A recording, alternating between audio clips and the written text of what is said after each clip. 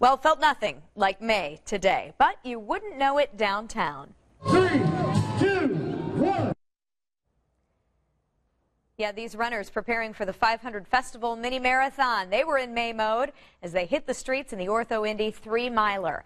That's one of the official mini warm-up events. And warming up was especially important in the 10-degree temperatures at the start-finish line at Pan Am Plaza today. Jennifer Sheppers was there cheering on her dad and her brother on the course.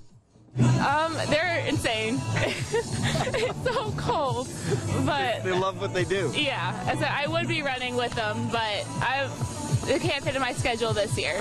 But in a couple of years, it's going to happen. Runner Kathleen Kane ran the personal record bell after her run. These races are all important in her prep for the Mini.